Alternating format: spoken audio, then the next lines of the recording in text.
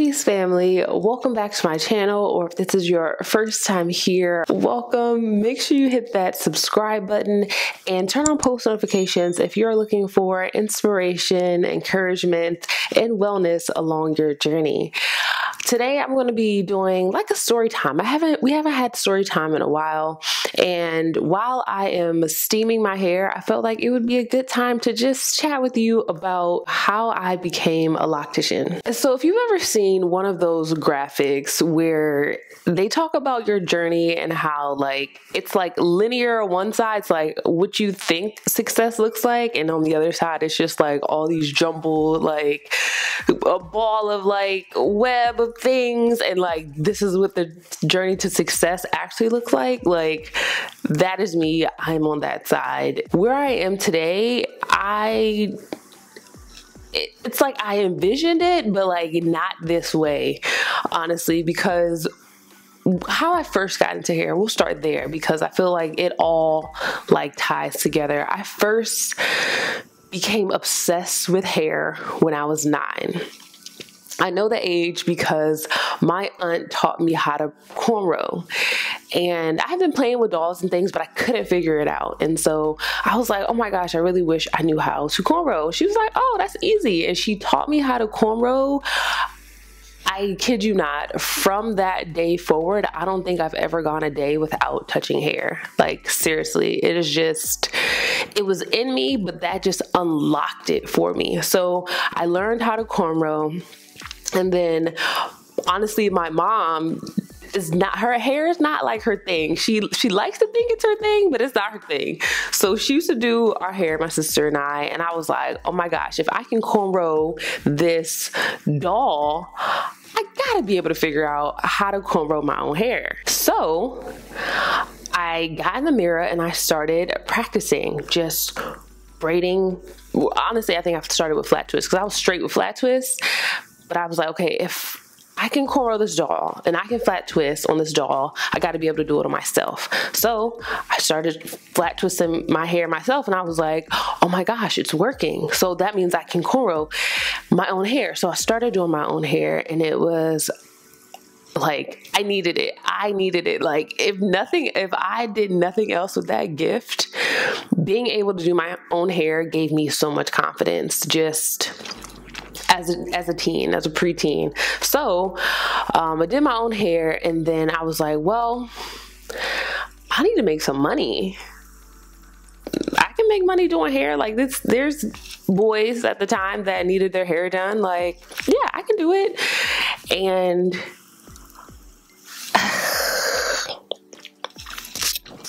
doing your own hair is low-key not like doing other people's hair, because yes, I could cornrow, yes, I could flat twist, parting. Like, I was down on myself and was like, I'm horrible at this. Like, I cannot part to save my life. Granted, this is me comparing myself to my best friend. She kills it with the parts, okay? It's no wonder she grew up to be an engineer. Like, part game is amazing. At how are we, like 11 years old? So I was comparing myself to her and was like, okay, I can't part because I don't part like her. And so that brought me down. I was like, okay, cornrowing's not my thing. Like, I'll just stick with doing my own hair. So fast forward to me, I started working at my aunt's salon as a shampoo assistant, and that journey is a whole story in and of itself. But within working in the salon, being in the salon every weekend in the evenings after school, I saw that while cornrow wasn't my thing, there were other areas within the salon or within hair that I could do that I was good at, particularly shampooing. Like, shampoo game unmatched, okay? So I could make money doing something else in hair. I don't necessarily have to cornrow. So okay, that kept me motivated to keep going. I was in the salon for 10 years, shampoo assistant, salon assistant. I started working on kids, doing blowouts, doing roller sets, just the things kids, well, back then, young people did in the salon to help out and just paying your dues, because back then being in the salon was a rite of passage. It's like, yeah, you probably could do hair, but you got to like make it through the salon culture. And so I was in that salon until I was 21, and I decided, okay, don't want to be here every single weekend. I'm like fresh out of college. I want to mix and mingle, yada, yada, yada. I'm going to be a natural hairstylist. I'm going to do work for myself out of my house and do hair. This is kind of when the natural hair movement started to like pick up, or was just getting started, right? And I started doing twist outs or flat twist styles or coil styles for clients that I was getting. And it was just so sporadic. Like, people would come for those styles kind of when they didn't feel like getting their hair done, or they would get a style but then spend a couple weeks, sometimes months, like doing wash and goes, like things that didn't really require professional input. And I say professional because just someone else, because I was not professional at the time. So I was like, okay, well, this is really inconsistent. And then YouTube University started blowing up. So I was like, okay, yes, I'm educating people, or rather sharing my journey to inspire people is really how my YouTube thing started. And I feel like a lot of YouTube natural hair like channels, I was like, this is cool, but I don't see the sustainability of this path, natural hairstylist, being one of like constant hustle. So I was like, I don't know about this one. But, you know, again, I wanted to keep my hands in hair. So did that for a little bit.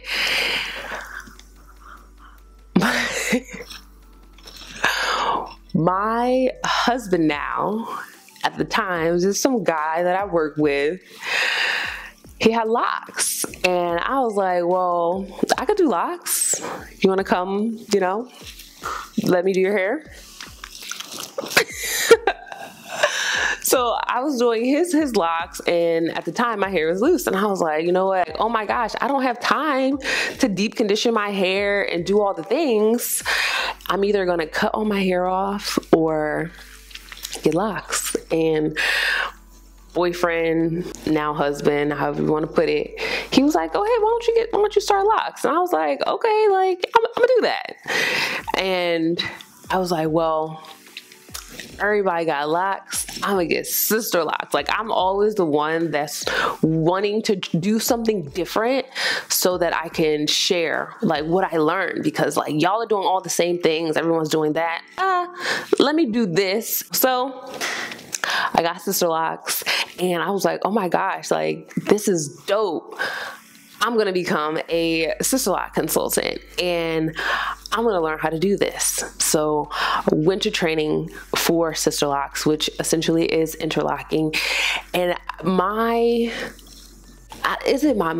feel like my mind, my heart, and my intuition, honestly, was unlocked with that knowledge, because interlocking on the internet, again, I'm on the internet as a blogger, influencer. Interlocking and just the care of locks was so rooted in just damage and unhealthy care that I was like, people have to know that there is a better way. And it was placed on my heart to do that, to unlock or share that same liberation through hair care with locks. So I learned that system and made it my mission to learn about hair care, but apply it to locks. And so from that moment forward, I knew that I wanted to become a loctician, but I didn't know how. Like, yes, I knew about it, but to know about something and to be something are two totally different paths. And mind you, I'm still doing natural hair clients. One of the things that really just made me push natural hair to the side, especially after I learned about locks, was that, people, not all people, but a lot of people, and we're in the natural hair movement. A lot of people were doing protective styles, as you call them, as a way to avoid being with their hair. And it was so much negative self-talk about their hair. Like, they're sitting in my chair saying, oh, I couldn't do that. Oh, like, just all these negative things about their hair, while I felt like I was contributing to their self-hate in a way, because I'm over here doing the style that you're wanting in order to avoid and not have to be with your hair. Versus when I was behind the chair serving someone that had locks, it was a synergy of like wellness and embracing, and I felt I was more able to help shift the mindset and the intentionality, the wellness within someone's life through locks, more so than natural hairstyling.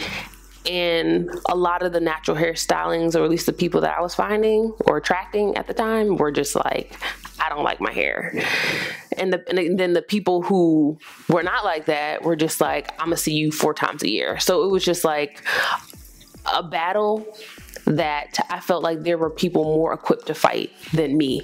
I knew that my purpose was best served with locks. So it's like, I'm not doing natural hairstyling. I'm only servicing locks, and I'm only cultivating locks with the intention of helping you believe in your power, helping empower you to care for your hair. Like, I always knew that I did not want to be a loctician that people depended on. I want you to be empowered enough to grow with your hair and care for your hair, even if I'm not here. Because again, so much of what I saw in the salons was, oh, you can't teach them anything. You want them to come to you for everything. And it's just like, our people, our community was so disempowered that I knew, if this is my mission, if this is my purpose, like, I have to do it different. So that is what led me to becoming a loctician. And once I accepted that mission, my journey to just becoming a loctician who knows hair care and empowers people through hair care, man, that is how I settled in on the assignment, or on the mission to be a loctician. Now, growing a hair care and all the steps that were needed to get to this point, we're gonna have to say that for another video. But I hope to give you some insight into my journey and how I went from all natural hair things to talking to you today about locks and about hair care. Like, it's my mission. This is why I'm here. So yeah, let me know if you enjoyed story time, and also let me know when's the next time you're gonna be steaming your locks. Put it down in the comments, and if you have not subscribed, I would love to have you part of the family. Hit subscribe, turn on post notifications, and make sure you're in my digital text club. That's also down below. So subscribe, join the digital text club, and as always, I'm wishing you peace, love, and good vibes.